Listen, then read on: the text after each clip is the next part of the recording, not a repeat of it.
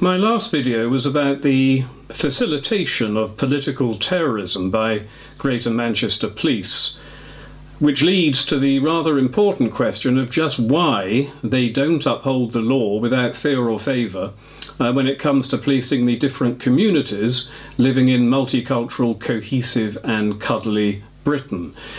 And the partial answer to that important question, or utterly important question if you're part of Britain's traitor class, lies not with the Greater Manchester Police but with the Metropolitan Police and their odd little Commissioner Miss Dick, which is a misnomer of huge proportions, if ever I heard one, given her sexual proclivities.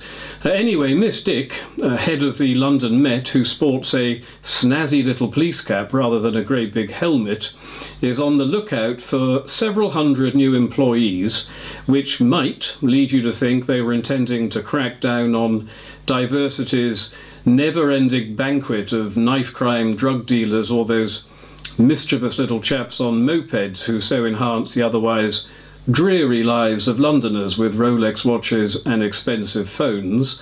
But no, these hundreds of new recruits are not there for that at all. What they are, and this was news to me, is community assessors, a job title given to those whose only remit is to pass or reject anybody foolish enough to want to become a copper in London. And here's the thing, if you don't get past the community assessor at the first interview, that's it, your fledgling police career is over there and then. And the reason for this is Miss Dick's desire to stamp out alleged racism and Islamophobia in the London Met, which means that despite being called community assessors, they probably hail only from communities in the more enriched parts of London rather than the pale, stale, oppressor community of chirpy cockneys, not that there are many of them left now.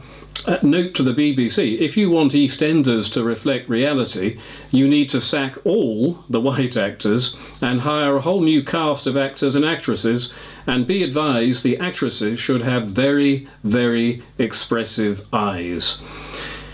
Anyway, I noticed on Miss Dick's police website that one particular community assessor, already working for the London Met, was a man called Lutfer Ali, who bears a striking resemblance to a Lutfer Ali who once worked for the Tower Hamlets Council, but lost his job because he was funneling embezzled money to the Islamic Forum of Europe, which is controlled by some rather unsavoury, heavily hirsute fundamentalist types. So I wrote a letter to Miss Dick asking if this was indeed the same man, but my letter was obviously lost in the post because from Miss Dick there came only silence. So a friend submitted a Freedom of Information request asking the same question, and after a lengthy period he finally got an answer from them, stating the request was refused on personal privacy grounds, but which did admit there was a community assessor by name of Lutfer Ali, here's a photo of him, but that they couldn't confirm or deny if he was the same man linked to the extremist Islamic Forum of Europe. Now, I cannot for sure say whether he's the same man as Islamic fundamentalist Lutfer Ali, who is something of an enigma with just one apparent photograph in the public sphere, which may or may not actually be him, even if it looks like him. But imagine the implications if he is. Now there you are, a 6'4", blonde-haired, muscular Christian rugby player sort of a chap, with a degree in astrophysics and knife nullification, who wants to do his bit and join the London Metropolitan Police, but in your very first interview, community assessor Lutfer Ali rejects you out of hand for failing to show sufficient respect to the religion of peace. And if all the other hundreds of community assessors are the same, and it would be naively unwise to think they're not, then it seems pretty clear that the London Met only wants to recruit one particular type of copper in the future, the better to reflect the majority-minority community they serve, presumably. And it also seems pretty clear that if a police force used an Islamic extremist as part of its recruit vetting process, it's a police force which is essentially ruled by Islamic ideology and is therefore Sharia compliant. I've written to Sadiq Khan, the Muslim mayor of London, expressing my concerns about this, and have also written to Britain's Muslim Home Secretary Sajid Javid, but what with London's terrible postal service, neither letter reached them apparently. There is clearly a link between undue and overt Islamic influence over the British police and the way they blatantly favour one certain community over and above the native community. And the evidence for this is pretty obvious. Muslims gang raping vulnerable native and Sikh girls were allowed to do so for decades as the police turned a blind eye, which is something so satanically wicked. I still can't quite believe the British establishment allowed this to happen. And of course we saw the Greater Manchester Police undermine democracy in this country only the other day when they escorted hundreds of illegally masked Muslims to a Tommy Robinson campaign event in order they could carry out acts of political terrorism, aided and abetted by policemen and quota police girlies who inexplicably passed a police fitness test, who deliberately yet defiantly looked the other way. Now, it hardly needs saying that this just isn't normal. In fact, it's so abnormal it beggars belief, but there is actually a very simple explanation, which is this.